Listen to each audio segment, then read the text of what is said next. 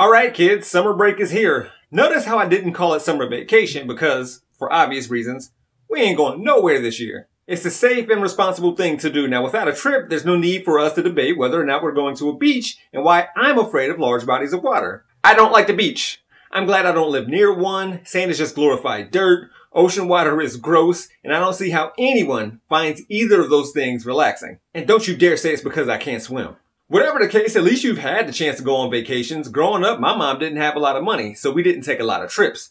And my mom worked full time, so my summer breaks were spent with babysitters or at my friend's house. After weeks of talking smack to my friends, eating what their families ate, and hearing their parents refer to my mom by her name, I would use way too casual language when talking to my mom. I would ask her if we can eat McDonald's like 4 times a week, and I would try to call her by her first name.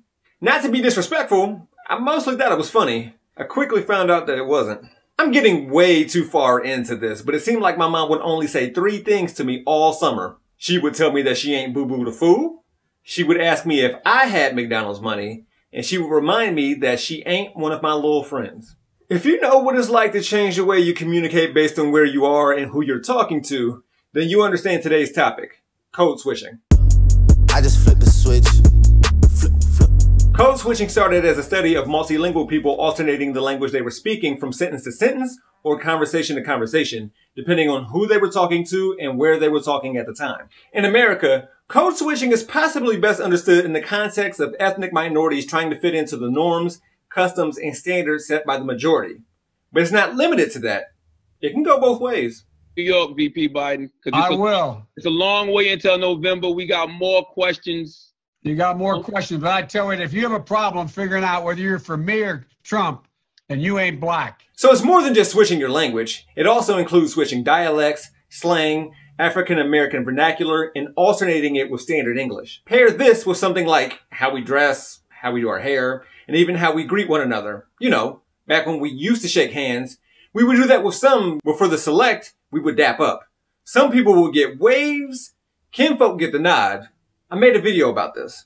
Now, people are most comfortable in their own homes, and they find their families, groups of friends, and their neighborhoods to be safe spaces where they can be themselves. School and work can also be safe spaces, but what do you do when you're one of very few brown people at a primarily white institution and your accent or the way you speak makes others question your intelligence? What happens when you're one of few black people at work and how you dress or the way you do your hair is seen as ghetto or ratchet? Well, there are some who do it to advance the culture, who have made different forms of blackness and brownness more mainstream, which makes social mobility easier for minorities. So when your lateral moves become vertical in order to move upward to the next level, you know, to get from the classroom maybe to the boardroom, you keep your verbiage buttoned up.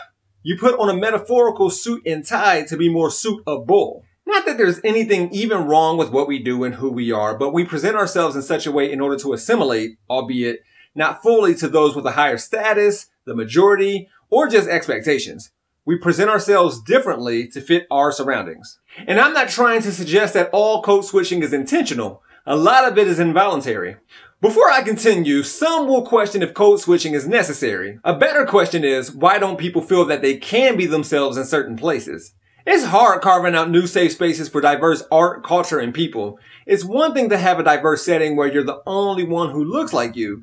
It's another to have inclusion where you're a part of the structure, and it's yet another thing to have a sense of belonging where your voice can be heard.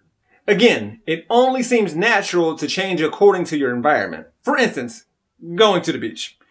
I don't want to be there whatsoever, but I at the very least put on swimming trunks. Not necessarily to fit in, but just so I don't stand out.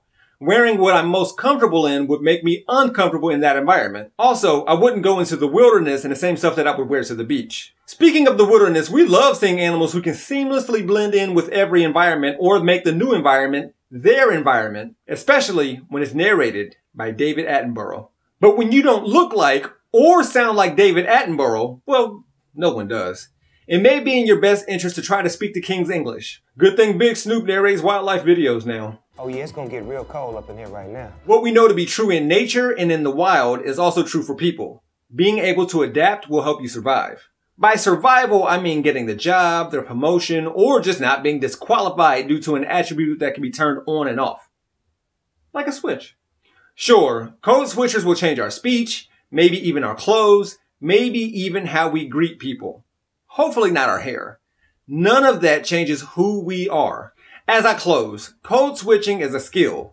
It may not be exactly like speaking two different languages, but I guess it's close. Just know that when using this skill, your mother will be able to see through all of it.